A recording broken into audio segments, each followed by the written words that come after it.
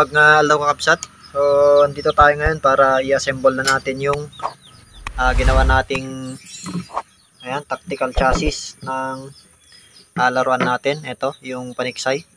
Pero hindi naman ito yung permanent na ilalagay natin. Gagawa tayo ng bago. Siguro pagkatapos nating magtanim ng palay. Dahil medyo busy pa tayo sa bukid. So, saka na lang siguro gawan natin ng bagong ganito, yung buo. Yun yung ilalagay natin dito. Pero pansamantala, so ito muna yung isasalpak natin. So ito pala yung unang ilalagay natin. Ito yung kanyang grip. So naglagay tayo ng PVC dito para makapaglagay tayo ng screw. Ayan, so ito yung magiging lock ng grip natin dito sa main chassis. Then lalagay lang natin. Ayan. Tapos higpitan natin yung screw. Ayan. So napakadali lang siyang i-install kapag maganda yung fittings. Ayan. So mas matibay. Then ito pala yung sa kanyang bat. So hindi na natin nilagyan ng screw dito dahil madadamay yung pinakaibabaw pagka binutasan natin. So bali gagawin natin dito, i-glue na lang natin dahil natatanggal din naman itong kanyang adapter. So natatanggal naman siya dito. So kahit i-permanente na lang natin yung kanyang pinaka bat. Yan. So kailangan lang natin tignan kung pantay. Yan.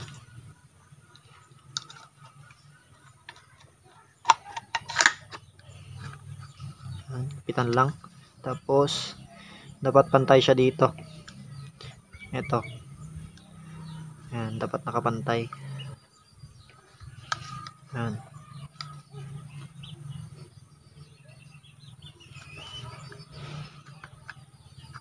Lagay natin sa pangalawa.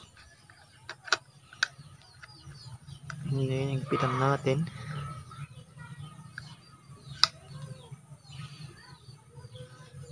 Ayan, so pantay na. Lagyan lang natin ng glue para dumikit. Saglit lang. Ayan.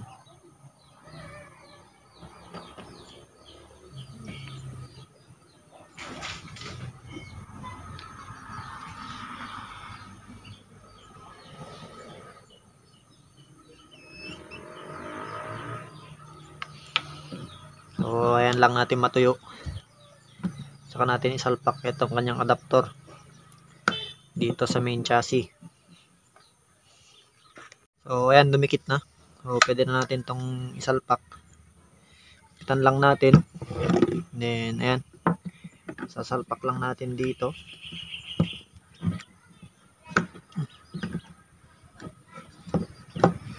Ayan.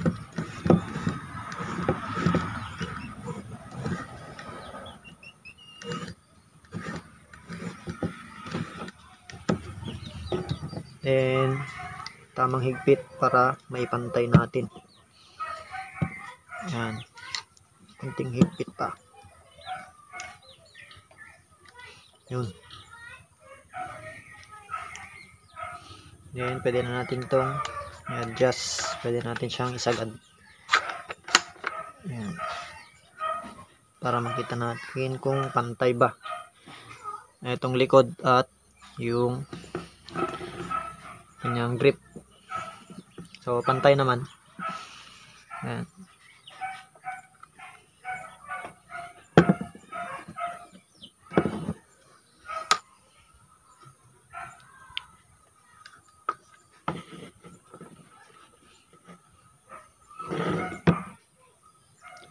Tapos dito naman sa part ng sa ilalim, naglagay lang tayo ng dummy na gauge.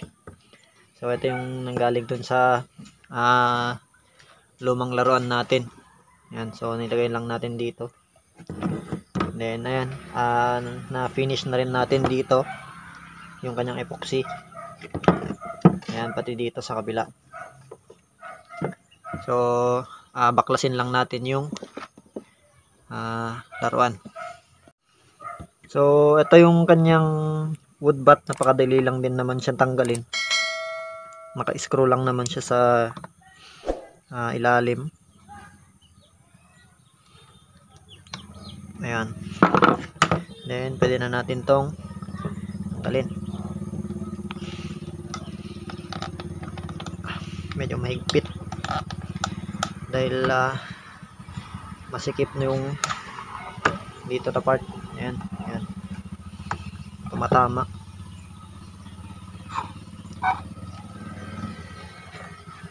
Ayan. So natanggal na natin. Ayan. Then install na natin dito. Okay, so ito yung ating tactical na chassis. Napakadali lang naman siya ilagay. Ayan. Dahil fit na fit. Okay, so lagay lang natin yung screw both sides. Ayan, tig dalawa.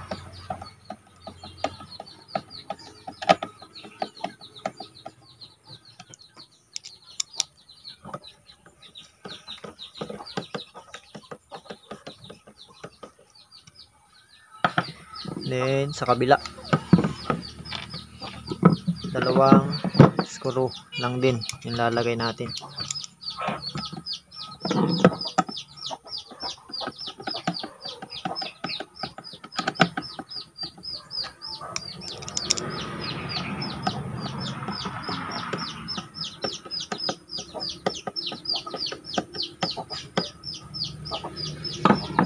Ayun.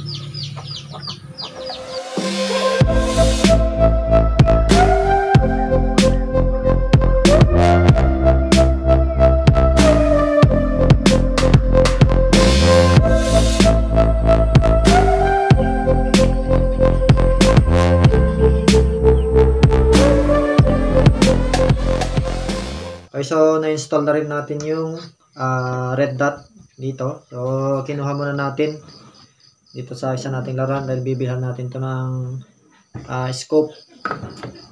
So nilagay na lang natin dito yung red dot dahil pang tiksay naman to. Tapos naglagay din tayo ng flashlight dahil may mga daga dyan sa bodega natin kapag gabi. Ayan. So kailangan nating bawasan kasi masyado na silang dumadami. So inuubos yung mga naka-imbak na palay doon sa bodega natin. So nag-install muna tayo ng ayan, yung red dot. Ayan. So papakita lang natin green. Ayan. Red dot.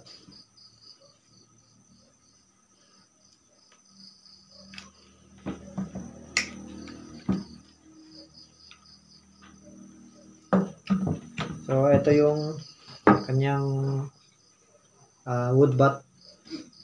So ibabalik din naman natin siya dito sa kanyang bat kapag nakagawa na tayo ng bagong ganito, yung chamber at saka sa receiver, dahil gagawan natin ng ibang design yung dito na part. Tapos dito naman sa kanyang chamber, ito kasi 2 divider lang, so gagawa tayo ng 3 divider para mas malakas na pantiksay. Ayan. So ito na yung design natin. So para i-fold, ayan, luwagan lang natin to. Ayan. So mas maikli na siya compared kapag dito sa wood bat na hindi na fold yung kanyang likod. Then balik lang natin, tapos higpitan yung knob dito. Yun.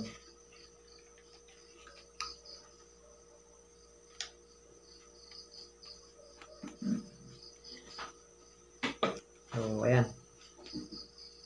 Hindi pa naman tayo pwedeng maniksay dahil ulan pa rin ng ulan dito. So, malaki pa rin yung tubig sa ilog. Mataas pa rin, saka malabo. So, baka summer na siguro pagka makakapag-tiksay tayo ulit. So, ayan.